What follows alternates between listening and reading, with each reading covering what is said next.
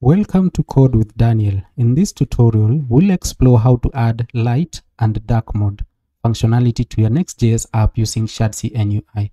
By the end of this tutorial, you're going to have an application like this where we can toggle light mode and we can also toggle dark mode. This is very essential to make your application look professional. And I'll show you step by step. Okay, let's dive in. We'll start by creating a folder inside our desktop, and you can name it whatever you want. I've named mine light and dark. Great. Ensure it's an empty folder. Then open VS Code and drag and drop. Now the next thing we need to do is just to open the terminal. You can come here inside these three dots here, click on terminal, then new terminal. Inside the terminal, we can paste the command to install Next.js. Inside the terminal, you can write this command npx create -next-app@latest and then a dot. This dot ensures that the project will be created inside our folder light and dark. Great. And then you can just press enter. One thing you have to ensure is that you use TypeScript. We'll be using TypeScript in this demonstration, so ensure you use TypeScript. I've also changed the name of our project to light and dark.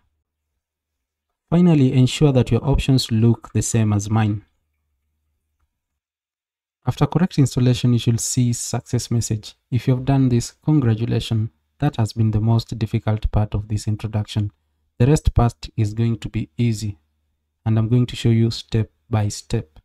Let's get started. Let us refine our project. You just come here inside the app folder and then inside page.tsx. Page.tsx is our home page. As always, let me enlarge this so that it can be more visible. Then collapse this div. Collapse it, then just delete it. We'll write our own div, and inside it we can have another h1 tag, or rather h3, and we can call it ShadCN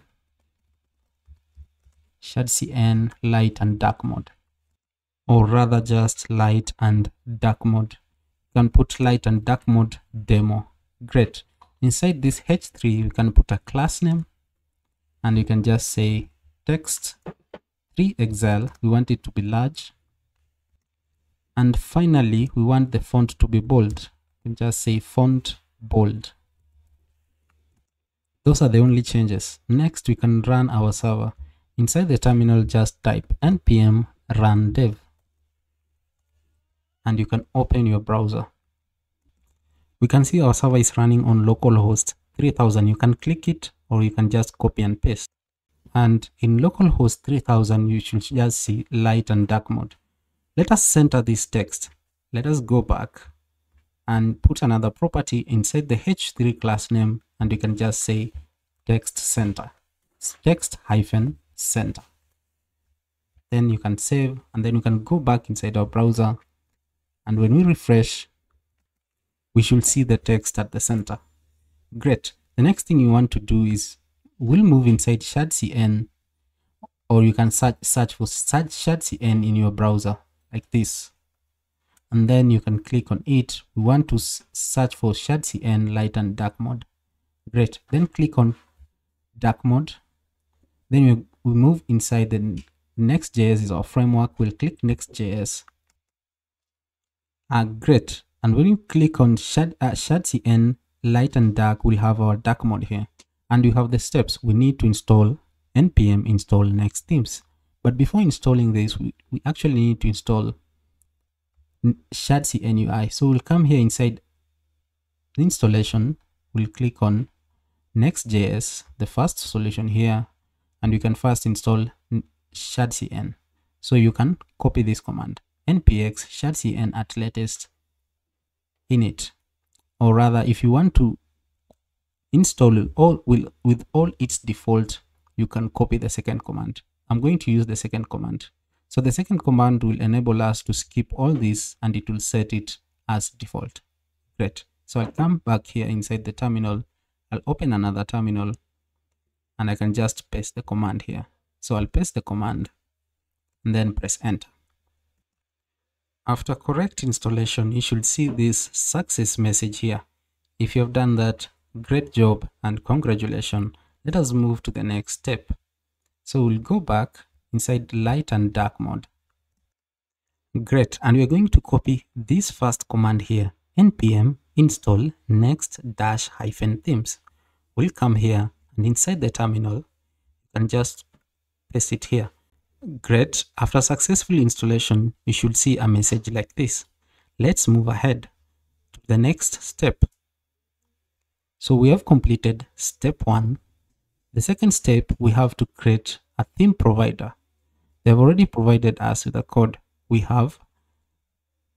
need to create inside the components folder, we need to create a file named theme-provider.tsx, and that's what we are going to do. So inside our folder, we'll come back here inside the app folder here, not out, just outside the app folder.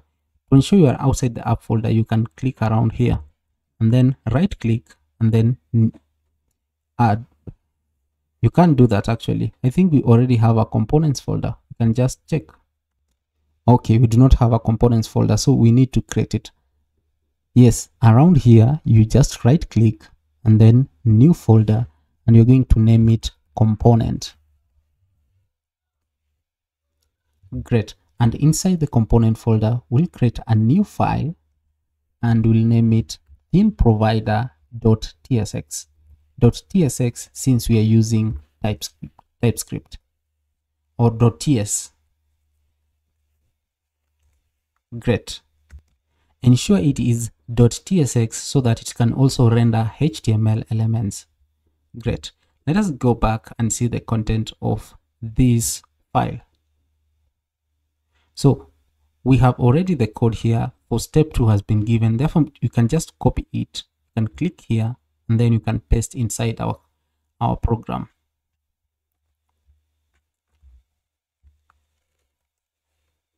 So the code, we have here the code and it is a client component. You know it's a client component since it has this message here, use client. Great. Let us move to the third step. Okay, this is the third step and the second last step. So we need to wrap our theme provider to the root layout. So what we're going to do, we have already completed step number 2. We need to import theme provider from components. Therefore, I'll just go inside our root layout. So you come here inside the app, then layout. We need to wrap our children with theme provider. This is the layout. And if you come inside the layout, we have the body. And inside the body, we have the children. So I'll just come here slightly above the children and I'm going to call theme provider. So you can just write theme provider. And you can see we have a suggestion here, which is correct, theme provider. So we'll just press enter. And I need to wrap our children with this theme provider. Therefore, I'll just copy that. And after the children, I can put the closing tag for theme provider. We also need to pass some props inside the theme provider. Therefore, you can just go back inside the documentation and we can see what props do we need to pass. And these are the props that we need to pass: the attribute, default theme, and enable system. Therefore, I'm going to copy the props. Just come here inside the theme provider and paste it inside the first closing tag of theme provider. So ensure it's inside here.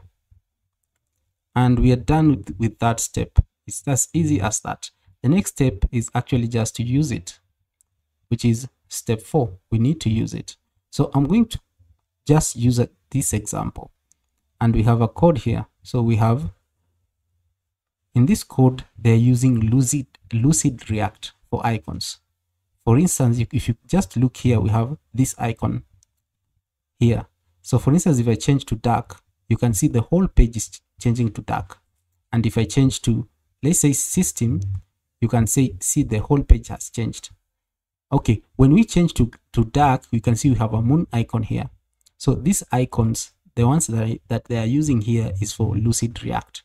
Therefore, I'll just come inside the terminal and install Lucid React.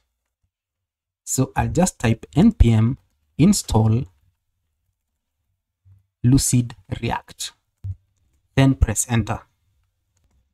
Great job. After successfully installing Lucid React, we need to install something else.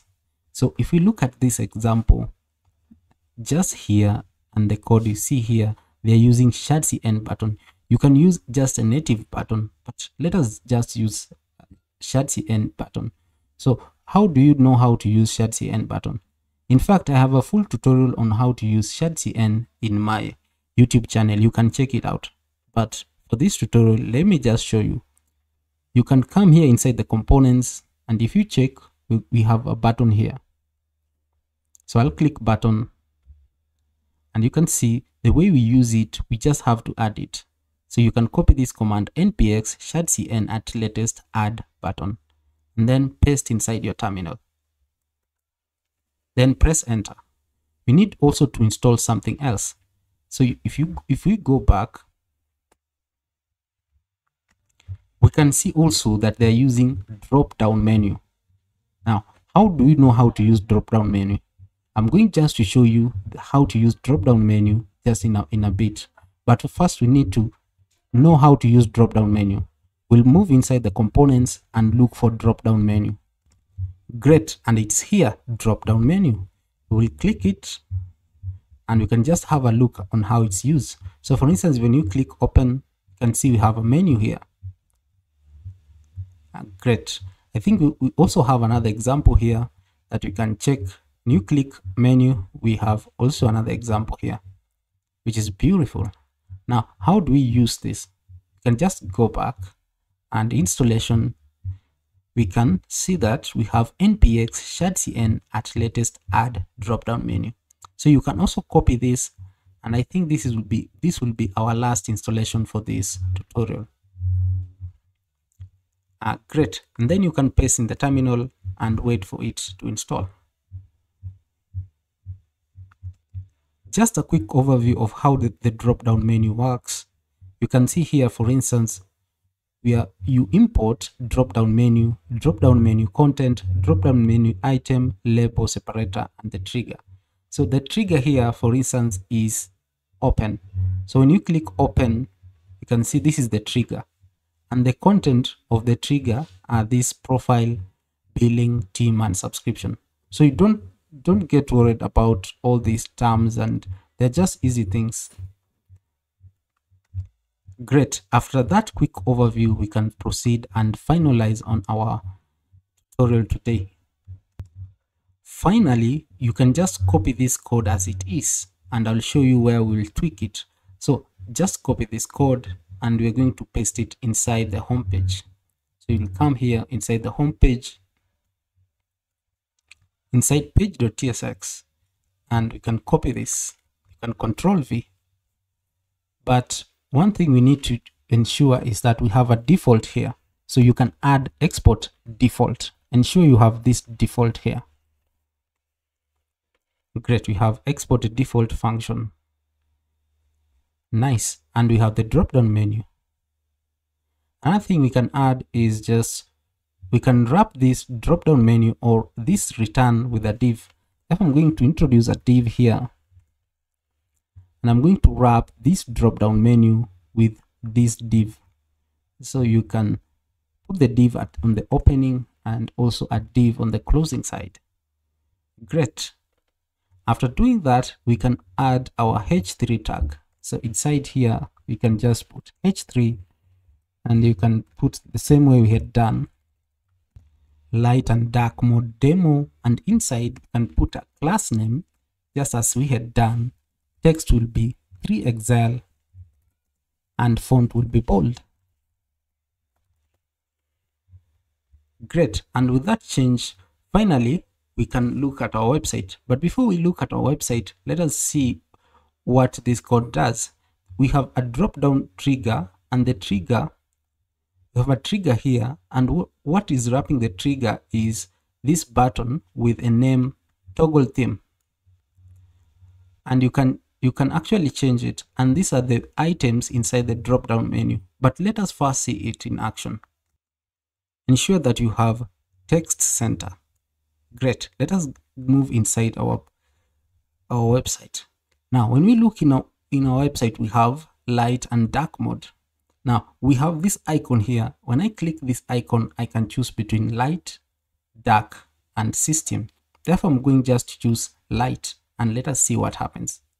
Great, we have light, and the text color has changed to black. And this is how you implement as simple as that.